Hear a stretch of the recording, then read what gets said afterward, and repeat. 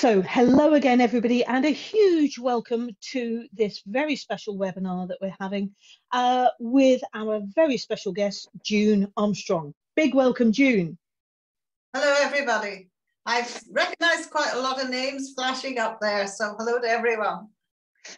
Now, we're delighted that June has come to join us, and she's going to be talking about her new set of pieces called Take 10, which are all jazzy pieces. And I've known June now for a few years, it feels like. And it was so exciting when I first came across her music, because I feel that she's very much got a very original voice as in composition. And I know that I absolutely trust all of June's work in that my pupils will love it as well. And it's well crafted. So really excited, June, that you're going to be taking us through your new jazzy compositions. And I'm mostly going to hand over to June for this webinar. She's going to talk us all the way through the pieces. She's going to give us a tour of the book and play each piece. And I think going to give a suggestion of what the grade level is. And then she's going to do a little bit on improvisation. And then there's a little sort of surprise extra at the end. If in the meantime you've got any questions, then please do pop them in the chat. And I will be handing over to or asking June your questions on your behalf as we go through the webinar.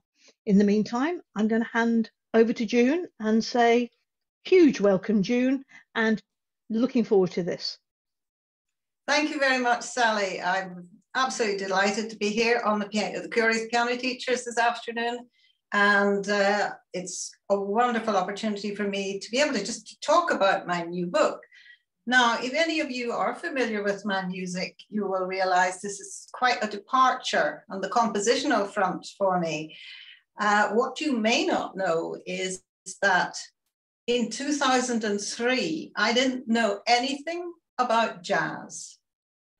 And I took a course about the ABRSM jazz piano syllabus, which had just come out.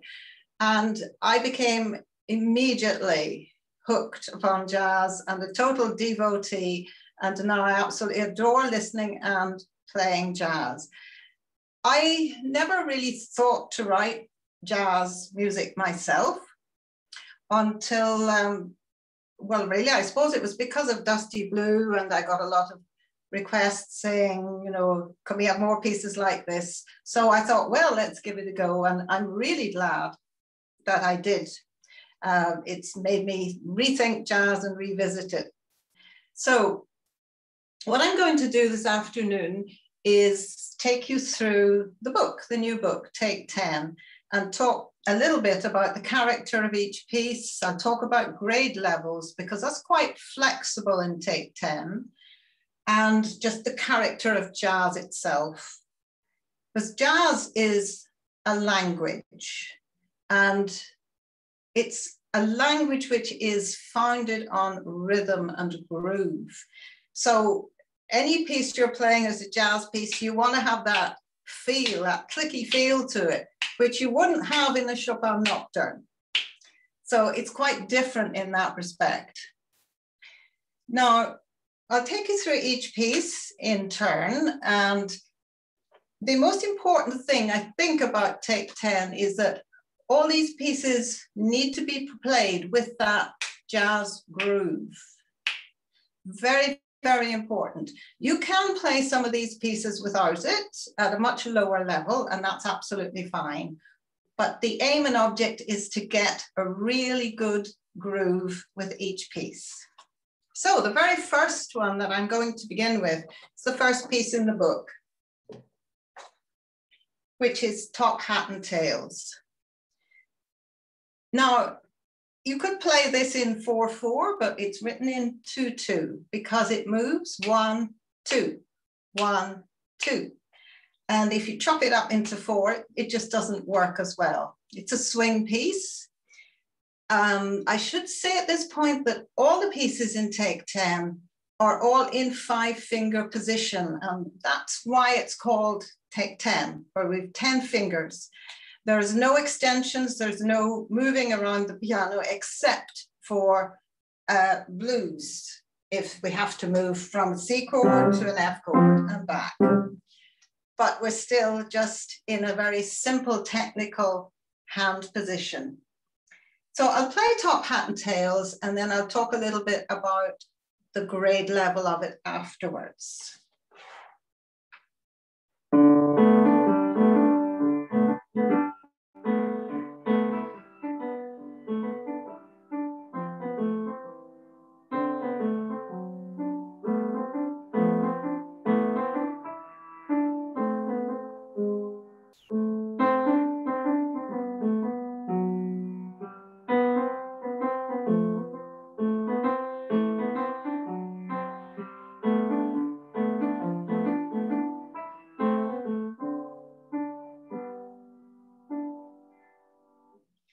So that's all about Fred Astaire and Ginger Rogers and sophistication and elegance with a two in a bar feel. And if you're going to play it at that level, I think we are talking at least grade 2 here, but it certainly could be played by a grade 1. The next piece is Jazz Band Blues, which is a straightforward 12-bar blues. Swing rhythm again, and I would put this one about grade 2, although you could play it at grade 1 level. It depends on the abilities of the pupil that's playing it. I've talked to quite a few piano teachers about the rhythms of jazz with early learners. And it does seem that there are two types of pupils. There are those who take to it like a duck to water and want to swing everything, and those who find it difficult. So you have to use, as a teacher, your own judgment about your own pupil and whether they can manage the swing rhythms or not. So this is Jazz Band Blues.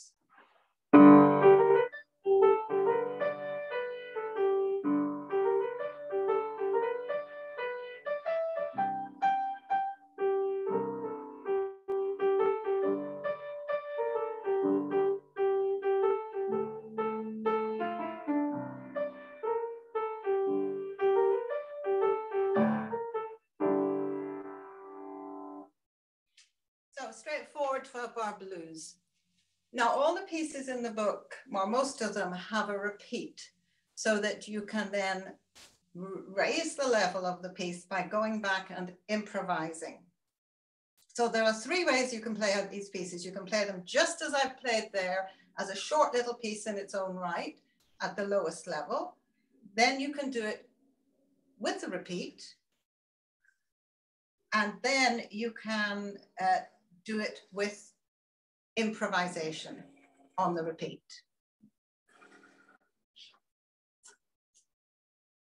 So then we're moving on to Camel Train. And Camel Train could be played, in theory, by a pre-grade 1. It's not actually in 4 in a bar. 1, 2, 3, 4. It's in 2. 1, 2, 1, 2. And there's quite a difference of level in being able to do it in 2 in a bar and 4 in a bar. But if you have a pre-grade 1 pupil who wants to play it in 4 in a bar, that's absolutely fine. It's all to do with what suits your individual pupil. It's a very straightforward piece.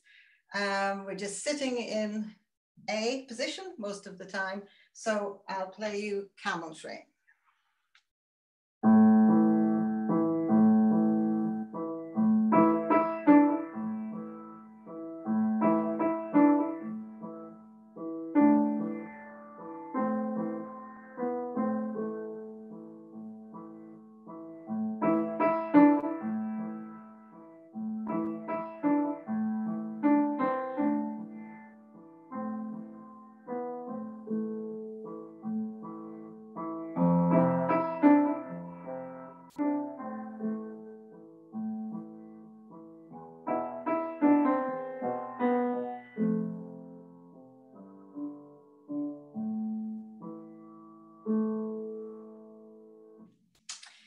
So you will have noticed that we have an anticipation of the beat in that piece, which can be challenging at quite a low level as well. 1, 1, 2, 3, 4, and. So bear that in mind too. Now we move on to Panther Blues, and the reason I called it Panther Blues, there's a little element feel of the Pink Panther, the Henry Mancini about it. This is quite a sophisticated piece, and the left-hand rhythm, you hear the opening left-hand ostinato for the blues.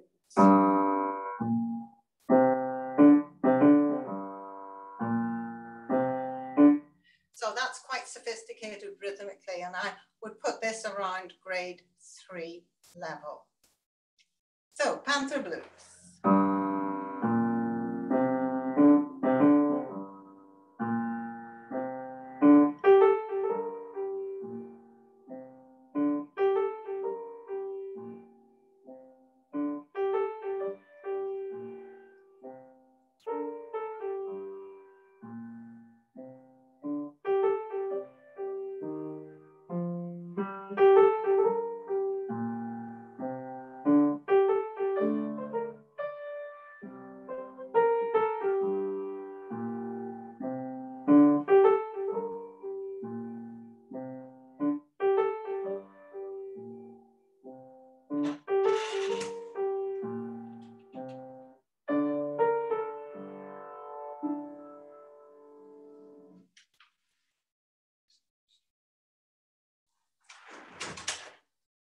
So, sorry, excuse me about the interruption there.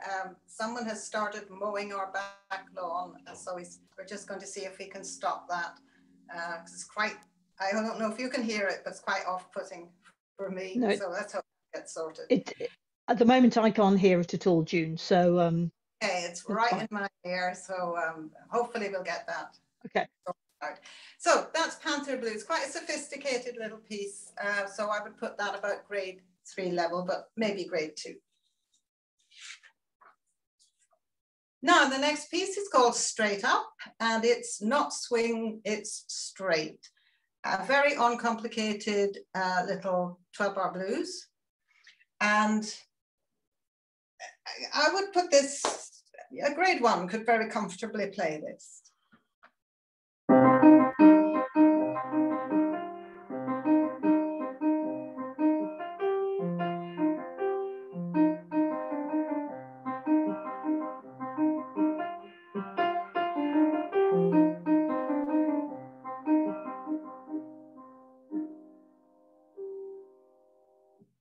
So that's Straight Up. The next piece, which I'll be talking about later on, is called Reflections. A very, very simple piece. The left hand just has a falling 4-note ostinato from A to G to F to E. That's a great starting point for improvisation. So the piece is very uncomplicated and could certainly be played by grade 1 or even pre-grade 1.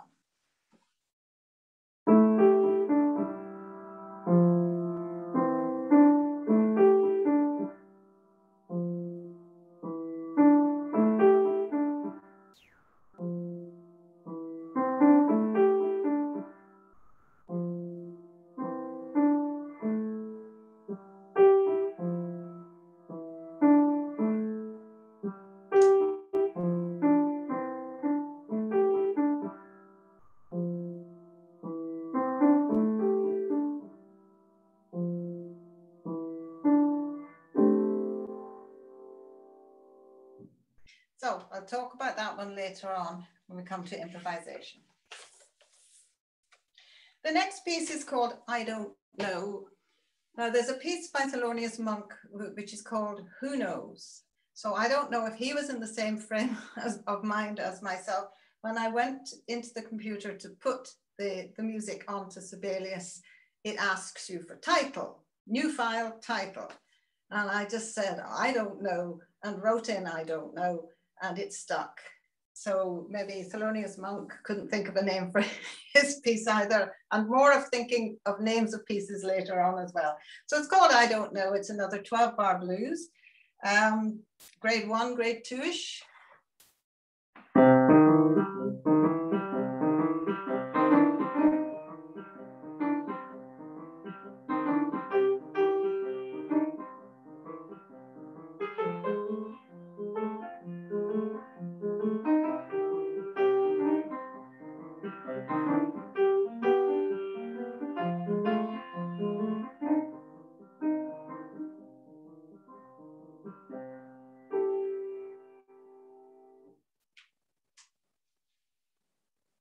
And then we move on to Summer Night.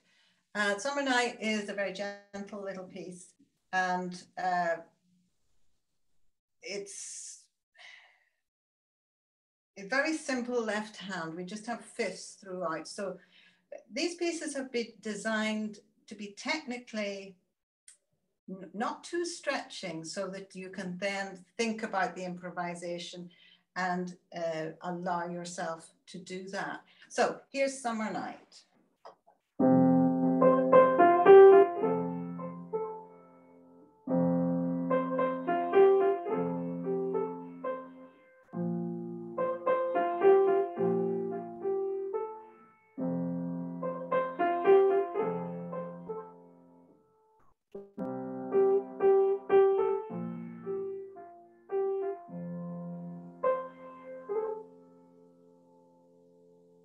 So a very gentle little piece.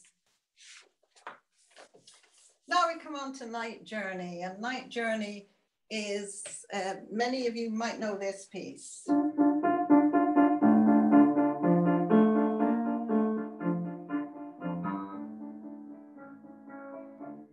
Night Journey by Gurlitt, and it's a little homage, which I quite like to do, to the Gurlitt piece. But it's a 12-bar blues, so we're going to turn that into a 12-bar blues, but it has the same feeling of this continuous motion going through it. So here we are, 12-bar blues, Night Journey.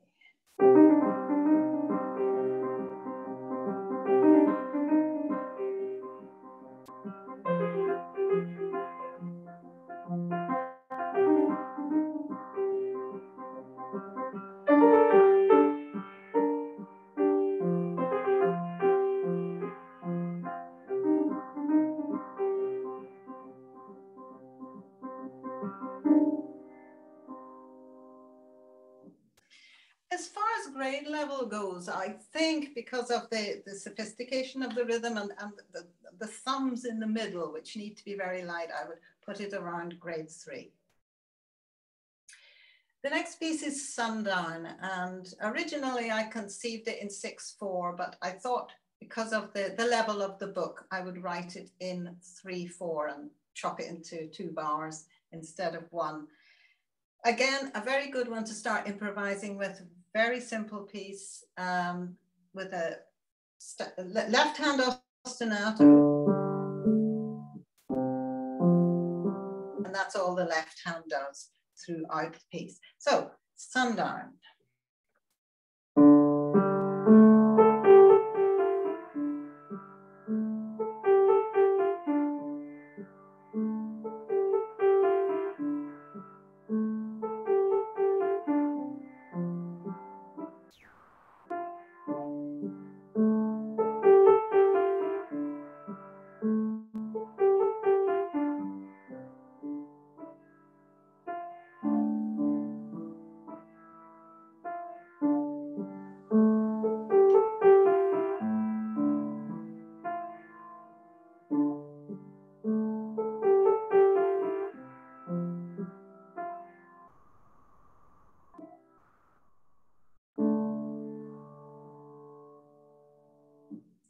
This is quite a good piece to introduce the anticipated note, because all we have to do here is hold it on. There it is.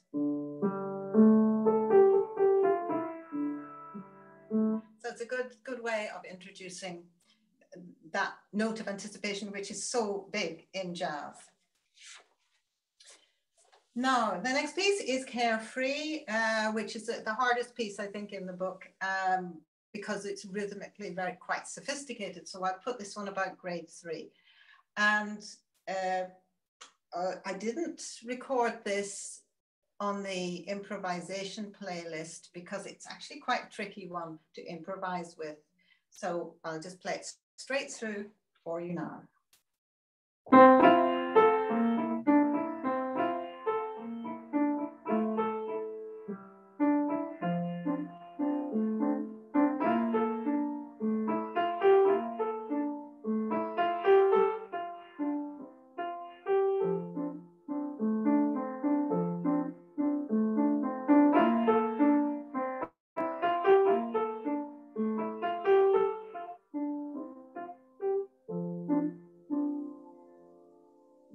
So again, the thumbs are quite important in there, keeping them light, so that takes the level up as well. The next piece is another 12-bar blues. It's actually on C sharp, but that shouldn't alarm anyone because all we've got with the right hand are C sharp, D sharp, E, F sharp, and G sharp. And the left hand is just playing C sharp fifth, F sharp fifth, and a G sharp fifth. So the notes are easy to play, but not easy to read.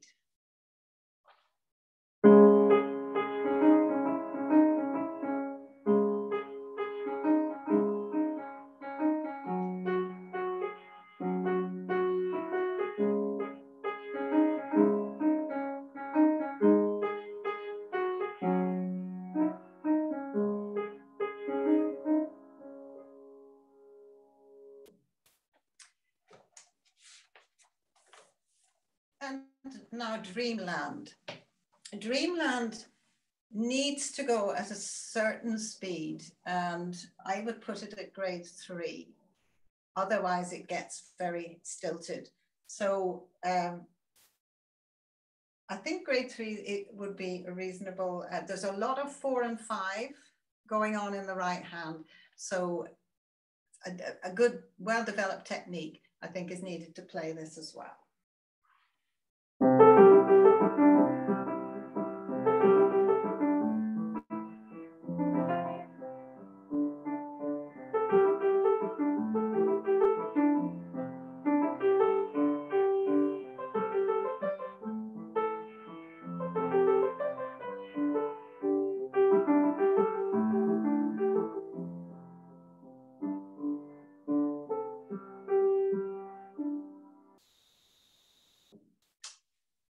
And that brings us to the title piece, Take 10. Yes, it is an obvious reference to Dave Brubeck and Take 5, but there the similarity stops. It's a very simple piece. It has a 10-4 time signature, and that's not really that difficult because it's made up of 3 plus 4 plus 3. So if you can play in 3-4 and you can play in 4-4, you should be able to, if you can mix it up, play Take 10. Again, I didn't include this in the improvised playlist because it wouldn't be an easy piece to improvise over. So it's just a little piece, all in its own right. So here we have it, Take 10.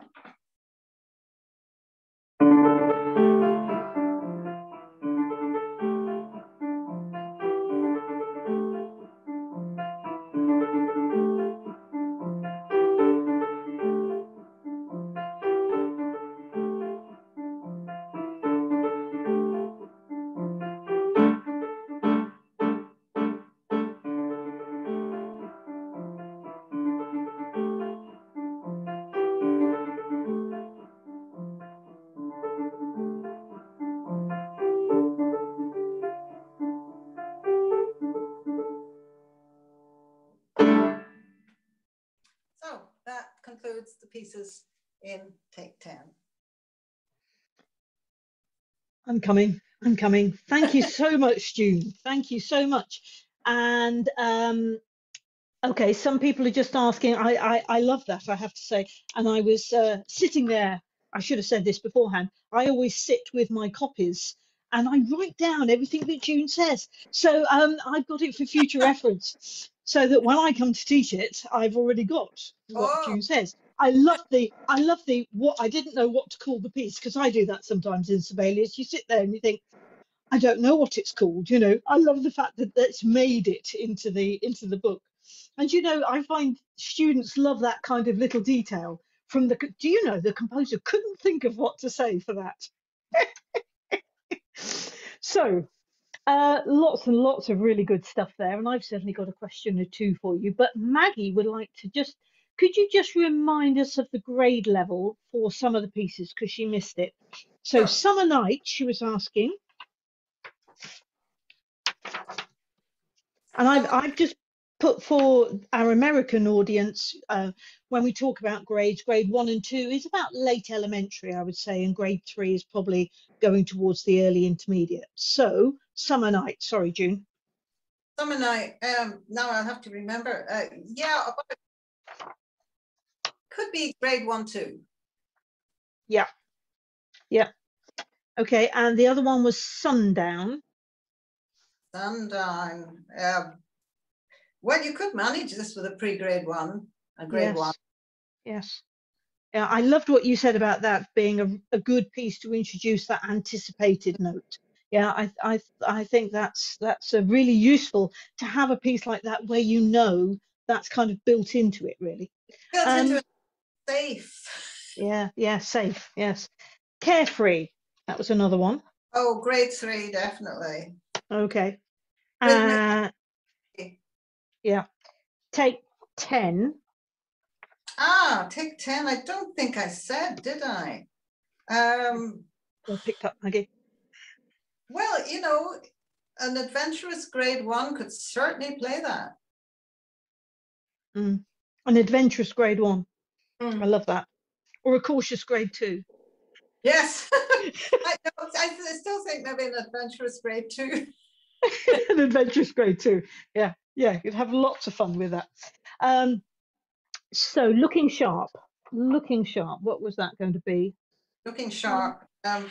Well, if you can get past the fact that it's on black notes, it's not really very difficult. No. Certainly a grade 1 could do it.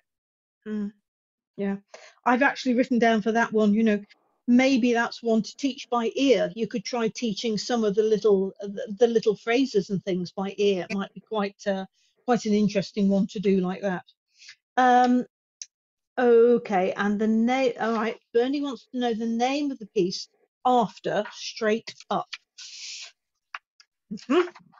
I don't know what comes after Straight Up. Reflections. There we go, Reflections. Okay.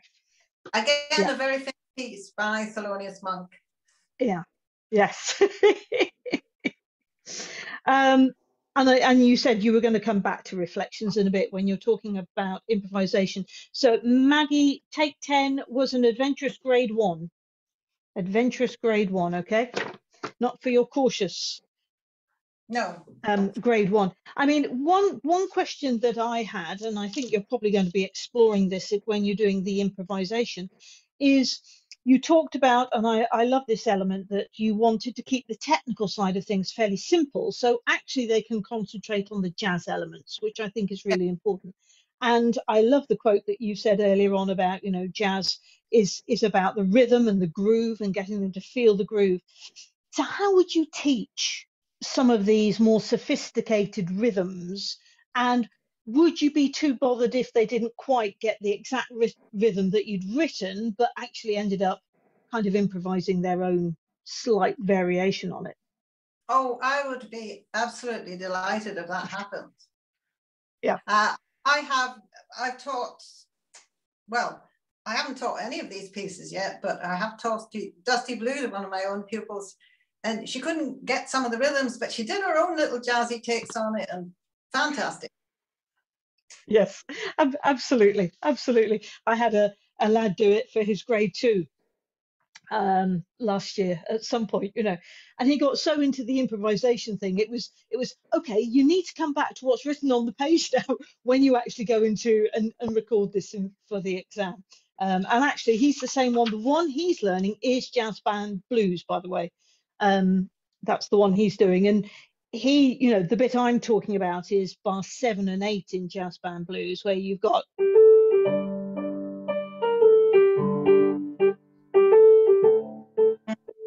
that da da da, where you've really got to feel that groove. And actually it looks far more complicated than if you just say, stop reading it, just feel it.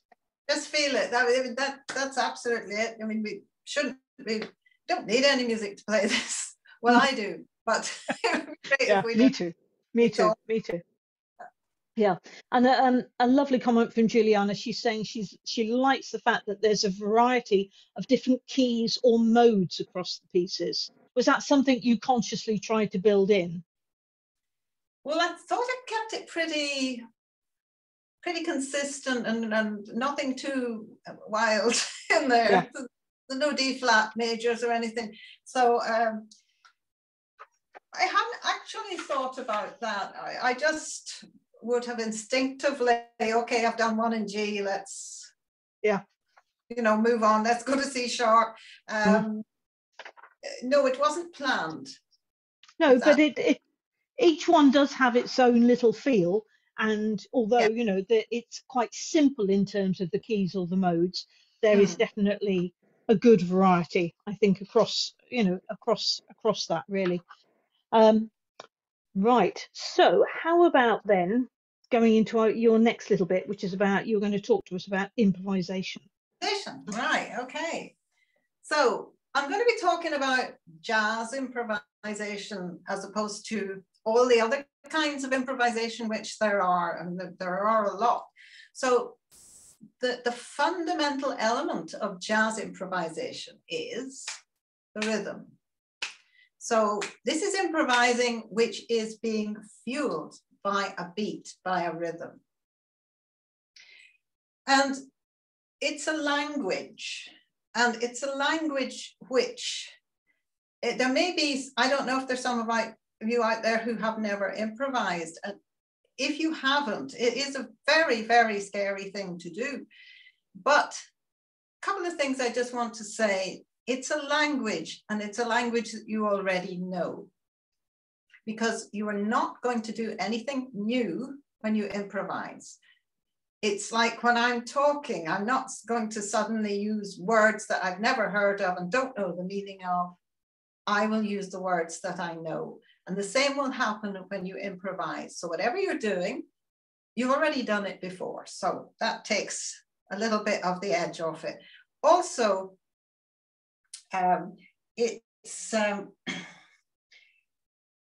it's spontaneous and it's unpremeditated, and you cannot do anything wrong.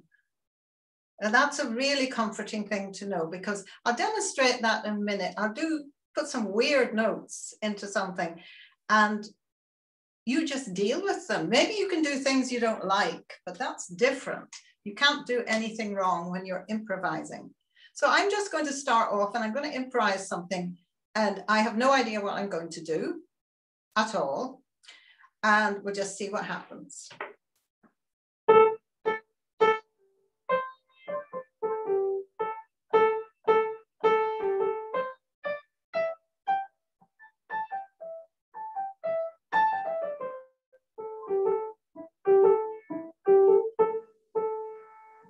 Now, I didn't think what I was going to do there at all, but you can see how the rhythm held everything together.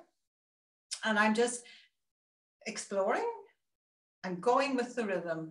And that's the key really to improvising with jazz, that the rhythm fuels what you do.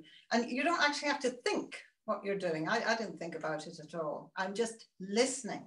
Now, the other very important aspect of improvisation is the listening aspect. You cannot improvise without listening. So I was listening to every single thing that I did and responding to it.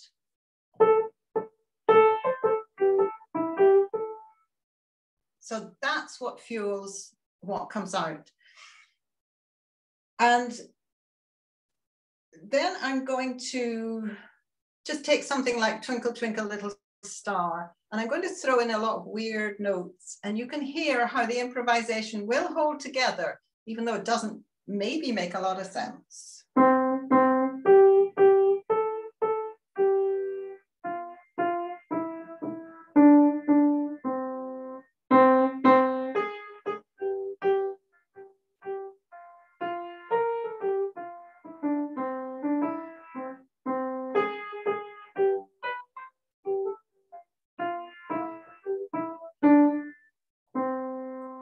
So I threw in some sharpened fifth there and dealt with it.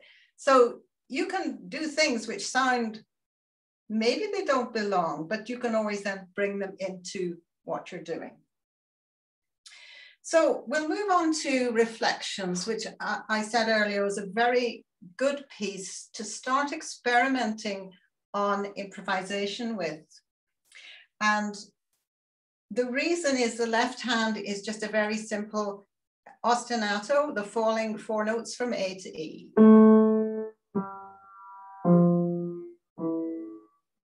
if you can get comfortable doing that, and then you can just start and improvise. So I'm not going to use the piece. I'm just going to use that left hand to improvise with.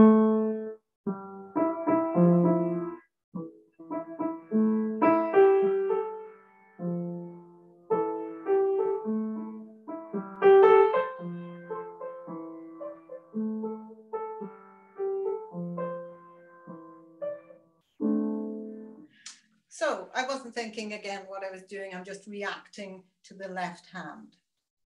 Now, when you take improvisation a step further and you're actually going to incorporate a piece to improvise over, it's very like sonata form. Sonata form, you've got your first subject, your second subject, and then in the middle, you have the improvisation, the development.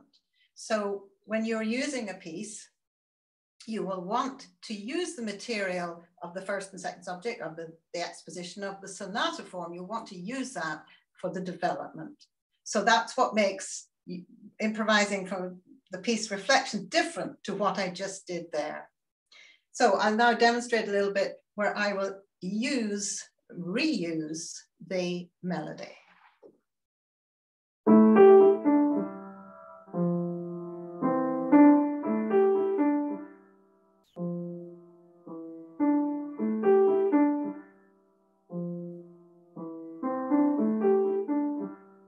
I'll start to improvise.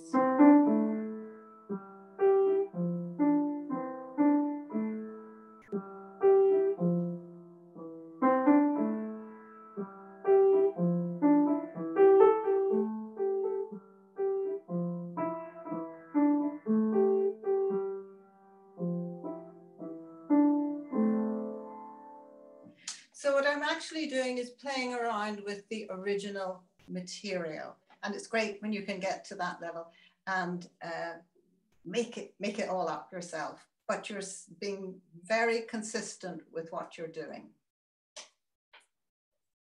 Now, I'll just talk briefly about improvising with the blues, with Panzer Blues, which is a great little piece for experimenting with just using one note. And what we've got there is one note, but it's driven by the rhythm. So I'm literally only going to use one note.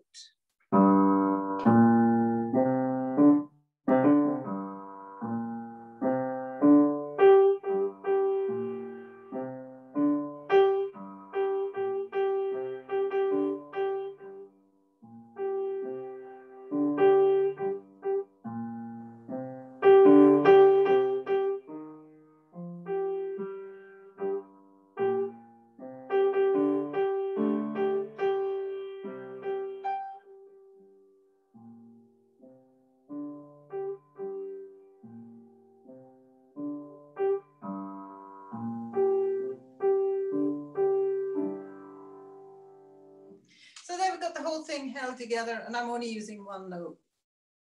Then you can expand that to use a couple of notes. And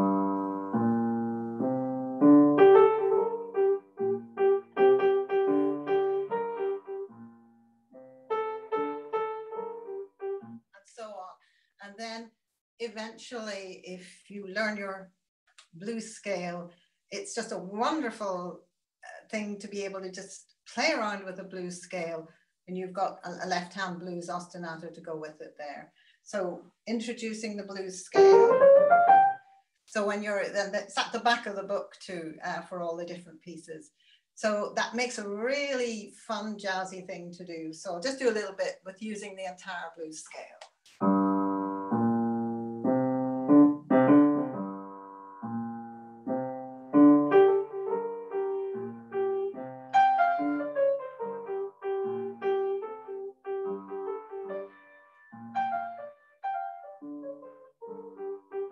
So on, and it gives you a lovely jazzy feel. And I'll just have a quick look at Dreamland, give you another little technique. One thing about improvising, you tend to feel you have to be very busy, but it's actually a very good idea to do less. And a very simple way of doing this with Dreamland is by making the notes twice as long. So you still get the flavor of the melody, but we've got a completely different feel. So I'll just very briefly do the opening as it is.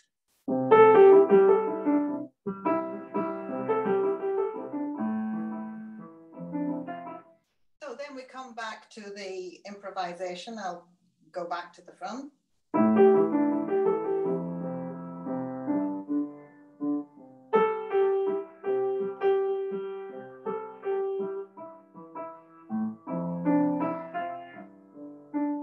So we're using the actual melody, but we're using it in a different way. June, shall I share that score with everybody so that they can see what it is you've done? Yes, absolutely. Yeah, just give me a moment then. I've got it here ready.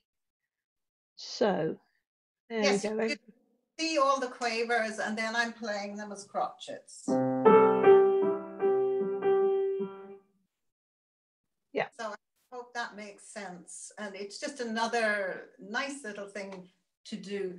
I'm just looking at the clock here, so I'll just talk about one more piece, Night Journey, the little girlet piece. And another thing which I sort of was talking about there was leaving a lot of space when you improvise. It's quite a difficult thing to do. As I said, you sort of feel obliged to keep being busy, but actually leaving space is very, very effective. So just a reminder of Night Journey. So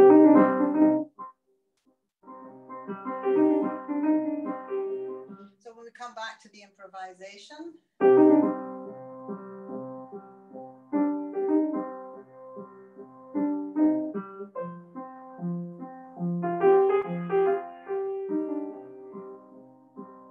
so I'm doing very, very little with the right hand, and that's something else to think about as well.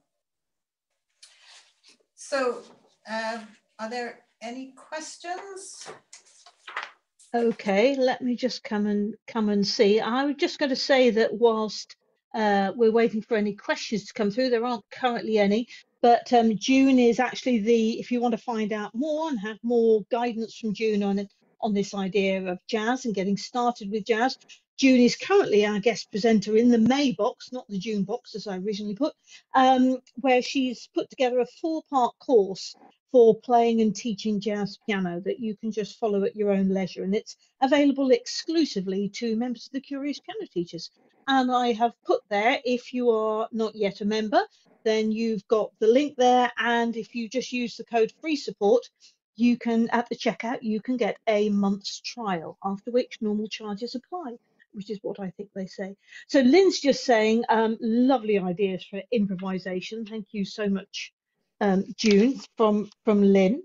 Are there any other questions coming out from anybody? I had one, but I can't think what it was at the moment. I know what it was, and it's what you've just said at the end there, June, that actually less is more. Do less. And don't you often find your students get really, really busy when they're trying to improvise? You know, they're trying to fill up every single gap that that there is. I mean, how do you help them not do that? Any suggestions? Oh, that's a good one, isn't it? Well, I suppose you could say, right, you're only allowed to use a maximum of 2 notes in each bar. Yes. And see what happens.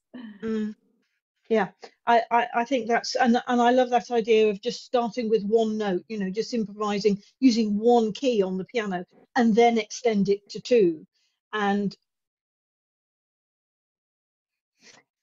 I wonder whether sometimes I know this, I can think of several students of mine where this happens. They have a preconceived melody or something in their head that is really quite complicated.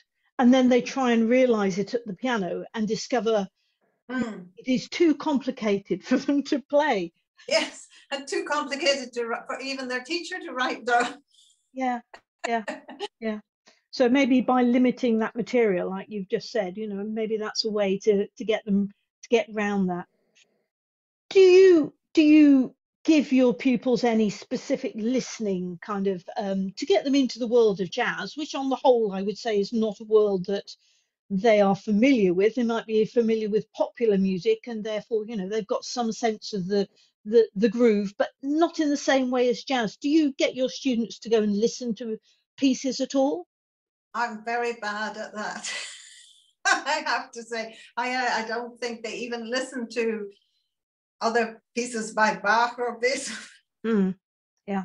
Yeah. Occasionally, they will surprise me. I had a little pupil, and I'm not sure if you know the theory workbooks, Theory Fun Factory. I like them. I use them, and there's a question, and it comes out with they have to get missing letters, spells out Brandenburg concertos.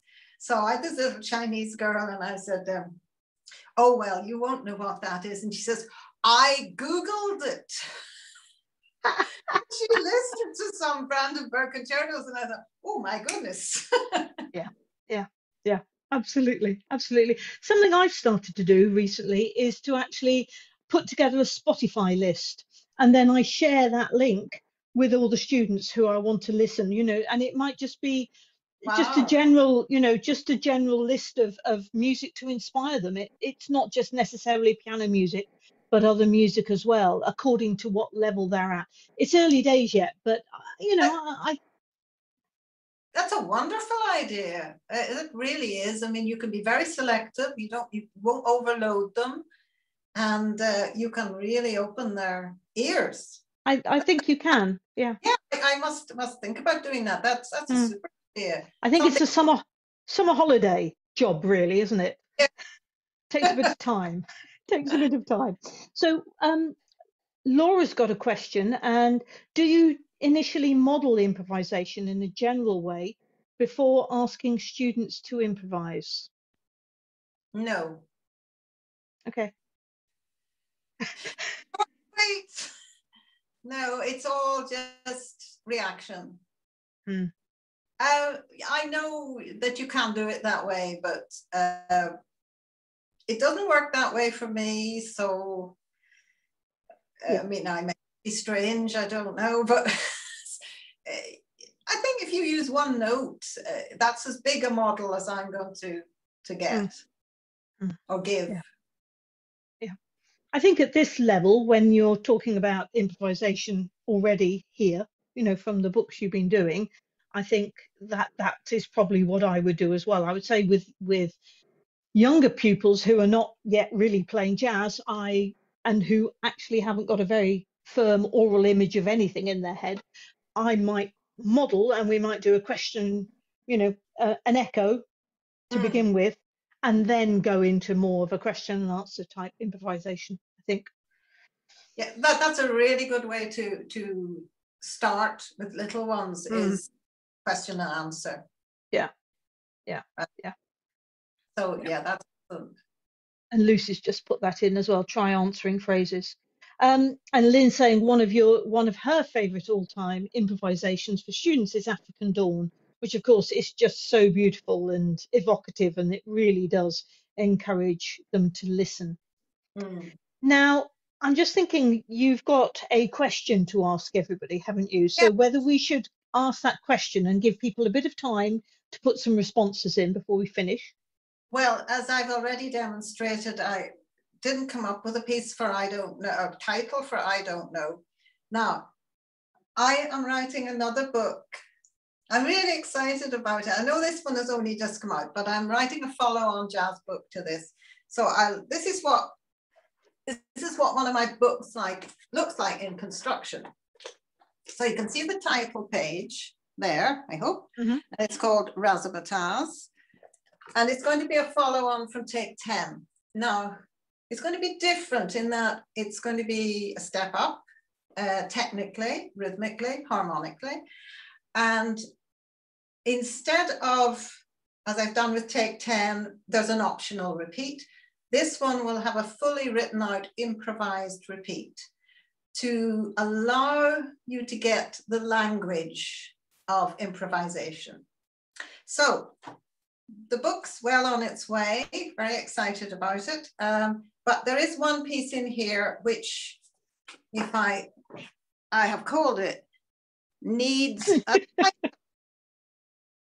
So I would like to invite you, I'm going to play it for you. So if you can think of something, you can let Sally know.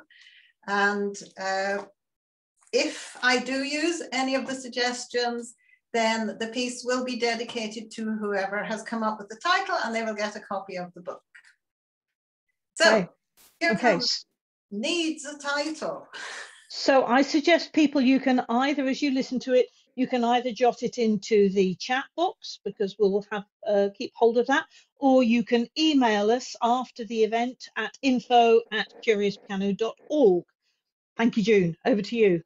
Okay, Needs a Title.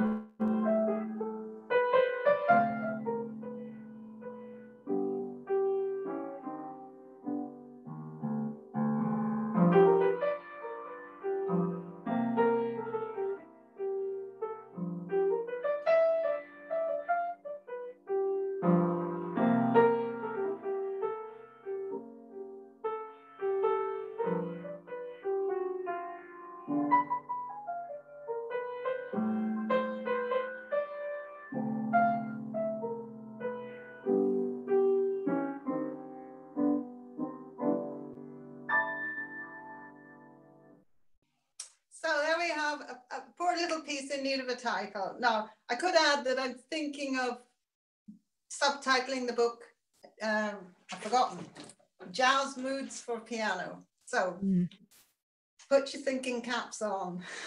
Oh, we've got quite a few coming in, actually. Lots of people already thinking about days of the week, and that's interesting because I had a day of the week in my head as well. We've got Dreaming in My Sunday Hammock, a wet Tuesday afternoon, getting down to practice blues, a sharp shuffle, just jazzing around on a lazy day, Maggie's Memories of a More Normal Time, chilling in the evening, Seventh Heaven, a rainy day, a rainy day in May, summer in the city. I was thinking, pink gin cocktail. Ooh. Oh, cocktail. I like that one. I like that one. Yeah. I was thinking Wet Wednesday blues. Wondering about G. Okay, lots of, keep them coming in. I'm not going to read them all out. But keep them coming in. I like that one from Julia. I wish. ... Keep writing them. Keep them writing down, and I'll send those on to June later on. Okay, so June, huge thanks for that wonderfully entertaining, enlightening, reinvigorating hour, and I hope the lawnmower has stopped at your end, because we couldn't hear it, so that was all fine. But pretty disconcerting. Yeah, it can be a bit off-putting, but thank you so much, because as I said, I always get excited when you get in touch and say, I've got some new books, and I love exploring them, and I know my pupils also love them, and certainly so far everybody is loving these as well. So thank you for your presentations, and thank you also for doing everything you're doing in the for the Curious Piano Teachers at the moment. And thank you to everybody else who has come along to that wonderful webinar. The answers are still, the ideas are still coming in. Janet's saying, where can we get it? That's a very good point. June, from your website, is that right? What, this one? They can't get this one. No, but your other one. Let me just type it in. It's junearmstrong.com, isn't it? Yeah. There we go. You can get it from junearmstrong.com. We will be sending out a replay of the video and it will have a link to June's site and also to the Curious Piano Teachers as well. So without further ado, and lots of thanks still coming in to say thank you so much, June. Can I just say a huge thank you to everyone who has joined me this afternoon. I did recognize a lot of names. In these current times, we get to see so few people. So it's just great to link up with lots of you, even if it is through an iPad. Yes, absolutely. It's all reaching out and putting our arms around each other and knowing that we're okay, especially when we've got beautiful music like you create at the end of it. Thank you, Sally. So thank you, June, again. Thank you to everybody who's coming. Thank you for watching. If you're watching this on the catch up, we hope to see you very soon. Bye for now from the Curious Piano Teachers. Bye.